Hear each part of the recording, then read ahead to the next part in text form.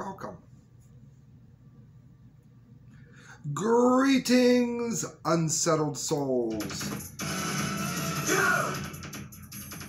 Welcome to the Correct Views, and in the name of preserving literature and in the tradition, the American tradition of keeping good literature alive, I would like to read for you If I Ran the Zoo by Dr. Seuss. It's a pretty good zoo, said young Gerald Magoo, and the fellow who runs it seems proud of it too. But if I ran the zoo, said young Gerald Magoo, I'd make a few changes, that's what I'd do. The lions and tigers, that kind of stuff, they have up there now are not quite good enough. You see, things like these in any old zoo, they're awfully old-fashioned. I want something new. So I'd open each cage. I'll unlock every pen. Let the animals go and start over again. And somehow or other, I think I could find some beasts of a more unusual kind. A 4-footed lion's not much of a beast. The one in my zoo will have 10 feet at least. A 4-footed, 5 legs on the left and 5 more on the right.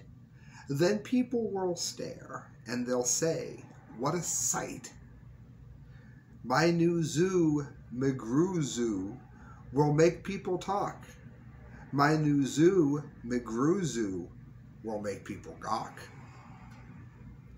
They'll be so surprised, they'll swallow their gum. They'll ask when they see my strange animals come, where do you suppose he gets things like that from? If you want to catch beasts you don't see every day, you have to go places quite out of the way. You have to go places no others can get to. You have to get cold and you have to get wet too. I'll catch 'em in caves, I'll catch 'em in brooks. I'll catch 'em in crannies, I'll catch 'em in nooks. Then you don't read about in geography books.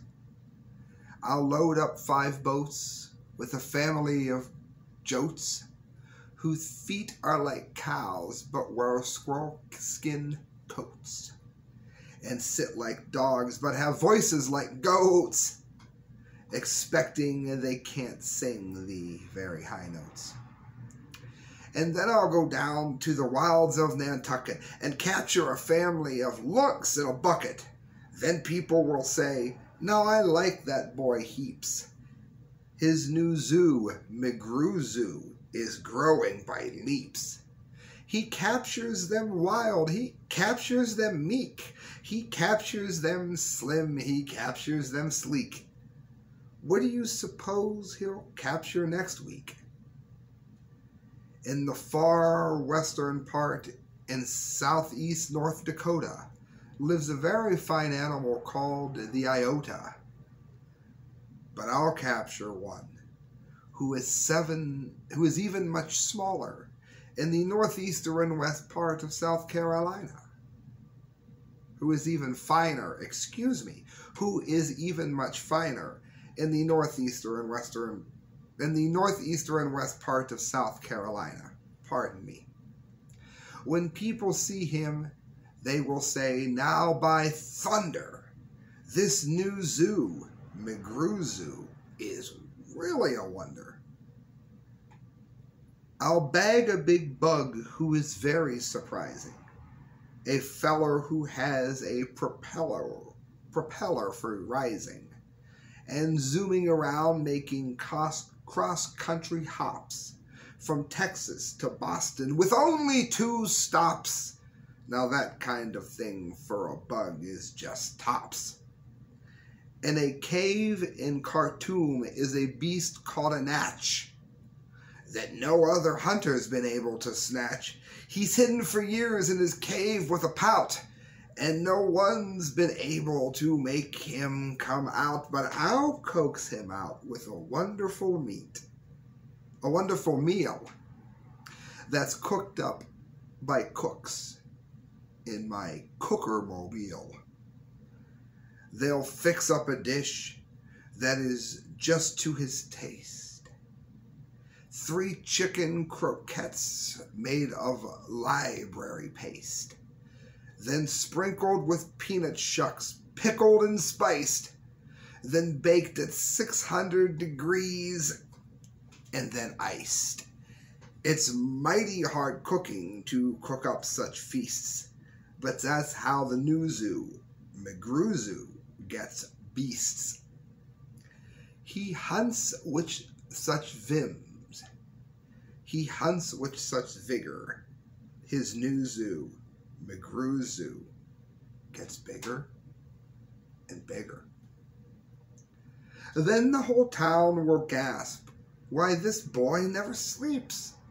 No keeper before ever kept what he keeps. There is no telling what that young fellow will do."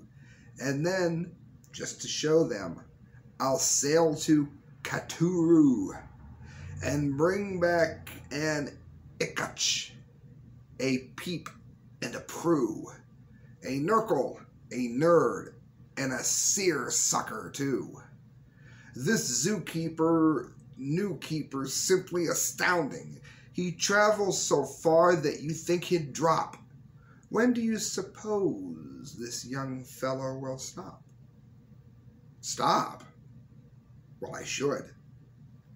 But I won't stop until I've captured the Fizamawizamadil, the world's biggest bird from the island of Gwark, who only eats pine trees and spits out the bark.